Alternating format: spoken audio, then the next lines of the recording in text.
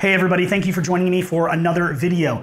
My name is Patrick. I am a husband, a dad, a creative, and a human living in New York City, and on this channel we talk about all of it. And today we're getting into tripods. Now, why are we talking about tripods? Well, I recently decided to film a vlog style video that showed you just a week in my life, which in my opinion is kind of interesting because I've got a lot of different jobs. I own my own tech support company. I also am a music director or a worship pastor at a church where I have lots of different responsibilities. I also have a boss wife who works full time and is really respected in her field.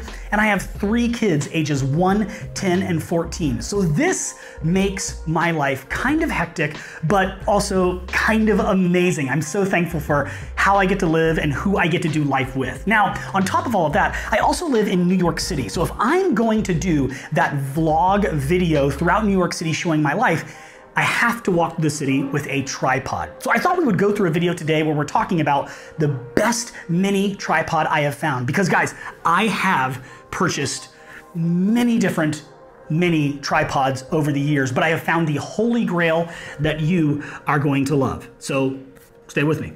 Now, you're gonna see 2 tripods from Joby today. Now, Joby was made famous, in my opinion, by Casey Neistat. If you watch his vlogs, you see him moving throughout the city with a more professional version of the bendy tripod.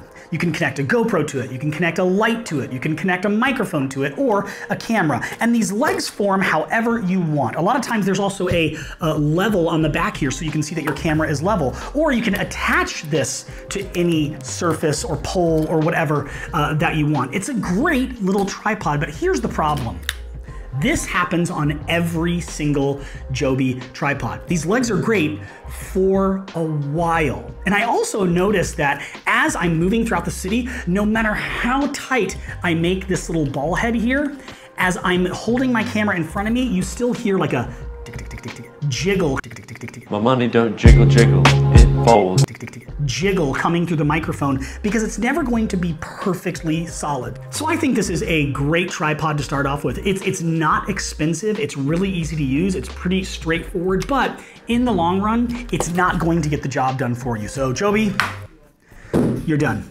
Now, before I get to my next tripod, I want to throw out an honorable mention here because this is not a tripod. But if you have a GoPro or a point and shoot camera, I think a clamp like this is a must to buy because I can throw this thing so quickly without having to adjust any legs anywhere. And again, attach a light to it, a GoPro, a point and shoot camera, or probably a smaller, more high-end but smaller version of a high-end camera and be shooting wherever I want to. This can fit on cars, boats, guitars, almost anything you want. So while it's not a tripod and it's not the one I would use every single day, I would suggest that you get one of these bendy arms out there. And now you're gonna wanna go for the GoPro version, right? Which is probably 40 or 50 bucks, but you can also find, this one's made by Suptig, S-U-P-T-I-G. It's never broken, it always works, and it was probably like 20 bucks. So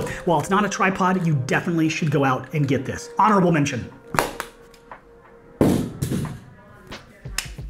Next tripod, once again made by Joby. Now this is once again a tripod that I purchased to use with my GoPro because I used to just shoot with my phone and GoPros. And if you're just starting out a YouTube channel or a vlog or something like that, nothing wrong with that at all. You get no shade from me. Those devices shoot in high definition. And a lot of people, when they start shooting video, they think that they need to go out and buy a great camera first. No, start with your phone. You're gonna get 4K or 1080p video and it's going to look great. But we're not here to talk about cameras. We're here to talk about tripods. Now, this is not like the bendy arm. This is not like the GorillaPod that has the bendy legs. This truly has legs that pop out and form a full tripod. It's going to be extendable as well. I can turn here and pull up. And as you can see, it gets, pretty long. Ball head at the top, which doesn't have that GoPro attachment to it. It really just does have the screw that will fit standard into the bottom of almost any camera, which you can adapt to fit a GoPro or something like that. And you've got not only a little selfie stick here, but a tripod as well. Here's the problem. Is this fully extended? Ah ha ha! There we go. Oh, it won't even fit in the frame. Here's the problem with this tripod. It's not sturdy. Sturdy for a GoPro? Sure. But once you get phone and beyond in weight, this thing will topple over. Also, you know what I don't like about this tripod? If I put the legs all the way down and tighten it, look how compact it is. Isn't that amazing? But if I pull the tripod legs out, you can't stand it up.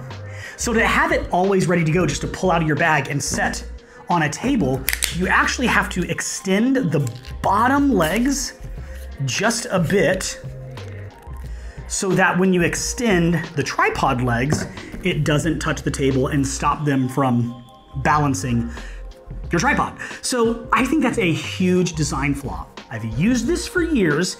It's been really great for me. That's something I can kind of get over, but it's still pretty frustrating that they just kind of overlooked that in the design process. But once again, pretty good tripod, not my favorite. I haven't touched this in a while since I've gotten my Sony ZV-E10 because I'm about to show you the holy grail of mini tripods. Now, before I show you my favorite tripod, I want to talk about something that I'm not featuring in this video. Every time you see someone talk about mini tripods, they always bring up the smallest version of the Manfrotto tripods. I don't remember its name, but 3 little plastic legs, a button that pushes in that allows you to adjust the ball head. You let go and that ball locks in. Everyone loves this tripod. I hated it. Hated it. I used it for just a couple of weeks with just my phone and a GoPro, and eventually that ball was able to move without the button even being pressed, thus making it useless. I'd put a camera on top of the tripod, boom, set it on a desk, and it would just fall right over. Useless. That's not what a tripod is supposed to do. It's literally the opposite of what a tripod is supposed to do. But if you're looking for something like that, look at SmallRig. SmallRig makes a bunch of camera accessories that everybody loves, and they make a small tabletop tripod that has legs and a ball head that you can tighten and loosen to your desire. It's gonna last way longer. It's made out of better materials, metal versus plastic, so it's gonna last way longer, be really durable, and feel way better in your hand. If you're looking at a mini tripod like that, which I don't have in front of me because it just angers me to look at the thing, don't get the Manfrotto, in my opinion. Yeah, well, you know, that's just like your opinion, man. Go ahead and get the SmallRig version of this mini tripod. You will thank me. Now it's time to talk about my favorite tripod. This is the setup I have been using for the past couple of weeks, and it has not failed me yet, and I see myself using it for a really long time. This tripod is made by a company that I've never heard of. Aoka, maybe?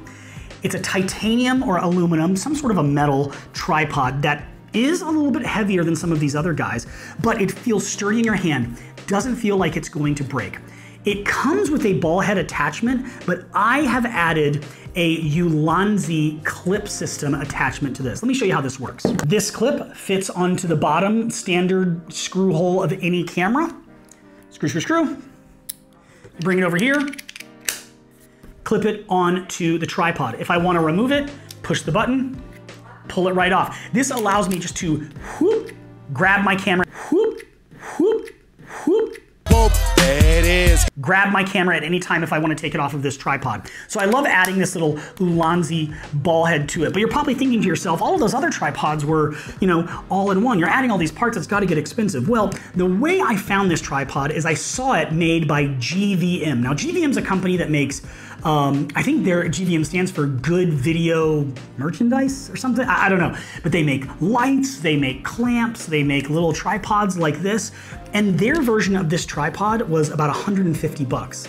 But Aoka's version is identical to the GVM, and it costs about 80 bucks. So 80 bucks versus this ball system, which is like maybe 30 bucks or so. We're still way under the GVM price for this tripod. We've got really sturdy legs that extend and stop. And you'll notice right here, you can actually tighten or loosen these screws to make the legs tighter or more loose, more manageable.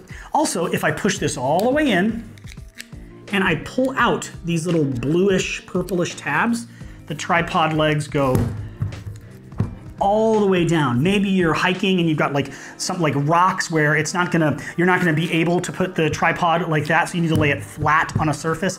You can do that. The first thing you notice when you go hiking is it's a mistake. I move the legs back in, push the purplish, bluish tabs in, and boom, they're back to stopping at that normal tripod height. Speaking of height, I unscrew, tighten these legs, and in less than 5 or 6 seconds, I've got a tripod that's actually much taller. So if I'm at a table like this and I want to be eye level with the camera, I can do that. I don't have to always hold it like this. Now, normally I keep the legs screwed in all the way because I'm normally just holding this and setting it on a table in front of me or something, and I don't need it to be this high. But what if you want even more height than this? Well, watch this. So this Aoka tripod also comes with one more pole extension that you can put on the top of this guy. And it's not just one singular pole. It goes even higher. Oh my gosh, we're out of frame. It goes even higher, isn't that great? So what you have in this Aoka tripod is much more than a selfie stick. You have a fully customizable tripod that you can do some upkeep on yourself by tightening and loosening these screws. You can fully flatten it. You can extend it even further with this little pole, and it's much cheaper than some of the, more well-known companies out there that are making something super similar. I've used this for a couple of weeks. It has never failed me. I absolutely love it. So if you're looking for your next mini tripod just to fit right into your bag, look how small that is. They do make a bigger version, by the way. But if you're looking for a little tripod that can fit in your bag and can go anywhere with you, look no further. I'm gonna leave a link in the description to all of these tripods, but this, my friends, is my favorite. So go ahead and tell me what you think. Have you tried this out? Maybe you have the GVM version. Maybe you have more questions about this tripod or a tripod that we didn't talk about today. Let me know down in the comments, and then do all the other YouTube things. Like this video, share this video, subscribe to my channel, and I will see you in the next one.